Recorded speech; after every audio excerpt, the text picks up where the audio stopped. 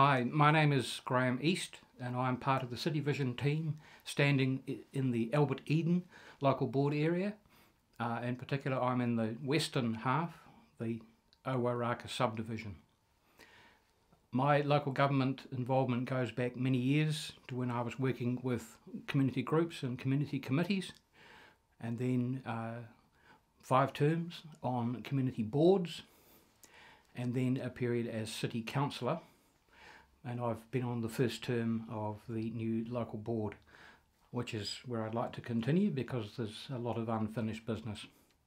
Some of the projects that I've been involved in this first term have been things like the walking maps that hopefully many of you will have seen or had use of, but I want to roll that out so that that becomes more citywide, and also we develop an online version allowing people to tailor their own maps. I've also been heavily involved in transport issues. People may have seen following the nasty accident at the Morningside level crossing.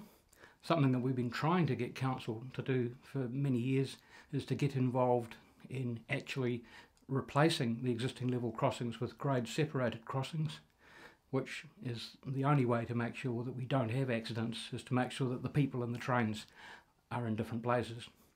And we've managed to get a report which is being prepared as we speak and will be available to the incoming council in a few weeks or months. But that's not the end of the story, because we've got to make sure that we get the funding to actually make things happen.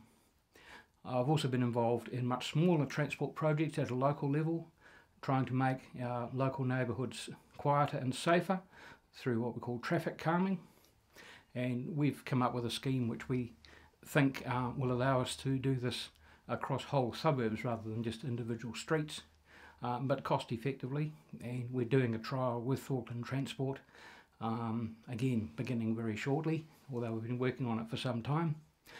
I've also been involved with a range of other environmental issues, for example our local streams, and trying to kickstart our resource recovery network with a recycling centre which will serve the Central Isthmus, not just our board area but also Waitemata and Puketapapa.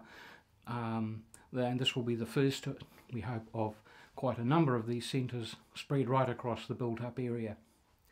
So there's a whole range of projects that we're working on. So when you come to vote, please support the City Vision team. We've got a number of excellent candidates, most of us with some experience. Thank you.